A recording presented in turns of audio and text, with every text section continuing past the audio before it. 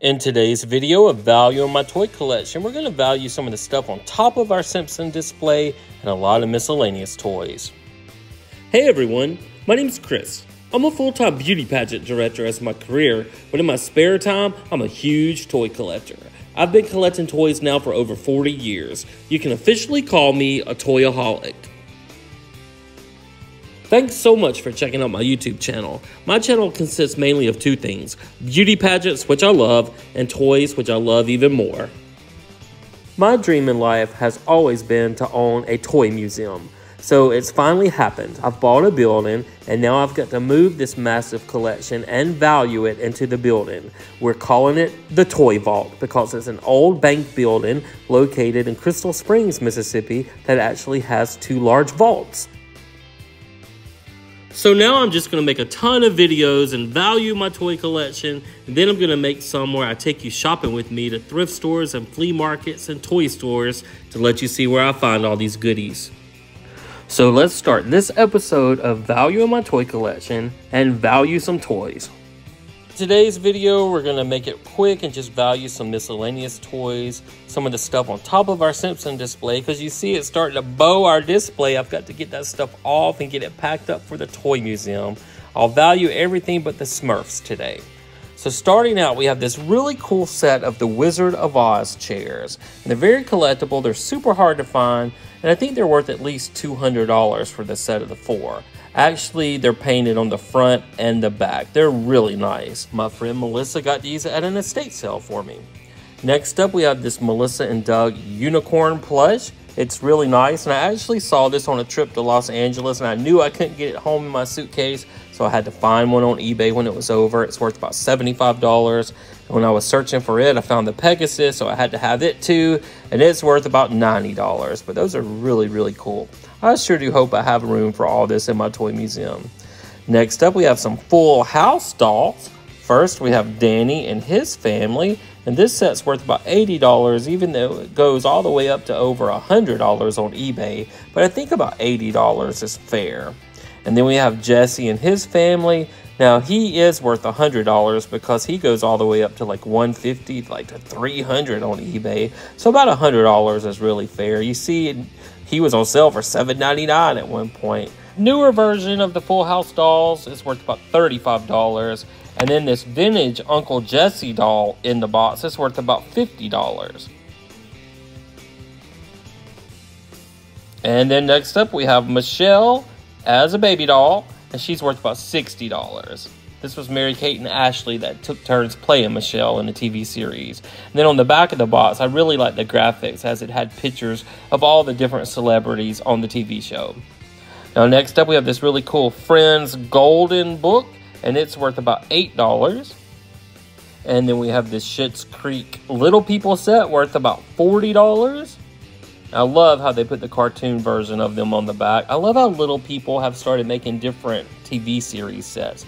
We have this Peanuts Christmas set worth about $30 still in the box. And then brand new, we have a Saved by the Bell Little People set that's worth about $40 with all the main characters in it. And then, of course, on the back, they also have the really cool graphics of like the cartoon versions of the Little People figures. So smart. Then you have this cool little wooden roadster car that's worth about $75. I got on HGTV's Endless Yard Sale competition when we were on that game show. Now, next up, we have this set of Spanish dolls at the top of that shelf. So I'm going to bring these down so I can kind of film these and see what all we have here. All right, we'll start out with this small set of dancers. They're worth about $12 for this set. I don't know when I started collecting these, but I love them. Every time I see one, I just have to pick them up. And next up, we have a set of dancers in the blue and then the black outfit, and these are really large, and they're worth about $40 for this set of two.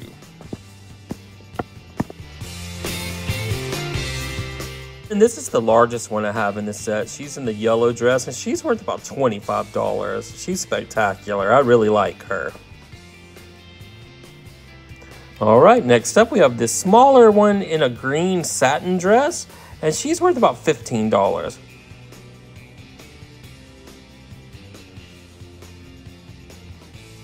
And then we have this really tall set. I got this set at an auction, They're worth about $40, and it's the first set I ever bought. I saw them on a shelf, and I asked the auctioneer to bring them down because I wanted them so bad, and they started the bidding at $40. Now, next up, we have this large pink one. She's worth about $25 just because her dress is so nice and detailed. Now, this one is not actually a Spanish doll, I found out. This is a Bob Mackie Marissa doll from 1992. She's missing her earrings, so she's only worth about $30. And then we have another red Spanish doll, and this one's worth about $20. And then we have this Mexico souvenir doll, and she's worth about $10 from Cozumel. And then we have another little souvenir doll from Monaco, and she's worth about $8. Then we have this really cool vintage Spanish doll in the ruffled dress, the blue one. She's worth about $15. And this small little red one is also worth about $15. And then this vintage pink one, again, worth about $15. And this little vintage souvenir doll where her eyes open and close is worth about $5. And the little wooden one's worth about $3. Then we have these vintage Spanish dolls. The one in the red is probably worth about $8. And then the pink and the yellow, they're worth about $8 each as well. And I finally got that missing fashionista Barbie, number 221, and she's worth about $25. I found this cool shadow box full of vintage tie Beanie Babies. It's worth about $40 for the whole set. Thought that was pretty cool. We'll hang that up in the toy museum. That'll be a nice little conversation piece. And last but not least, I found my cool Easter Island Kleenex box holder worth about $20. We'll have fun with that at the desk.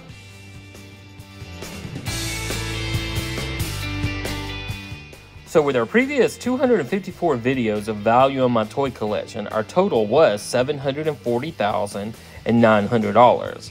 Now with this video, of all of our miscellaneous stuff, we can add another $1,275 to our overall grand total.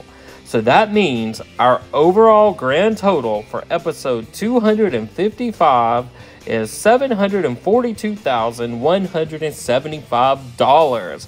Now remember, I am no millionaire. I've just been collecting toys for over 40 years, going to garage sales, flea markets, and thrift stores, and looking on eBay, and it's just accumulated to this big old total. I'm trying to see if I can get my collection valued at $1 million. So guys, thank you so much for watching. I'm certainly enjoying making these videos and just seeing what all I have and seeing what it's worth. And if you want to see the toys up close, you can also see them on Facebook under the Toy Vault of Mississippi. So until the next video, we'll see you then.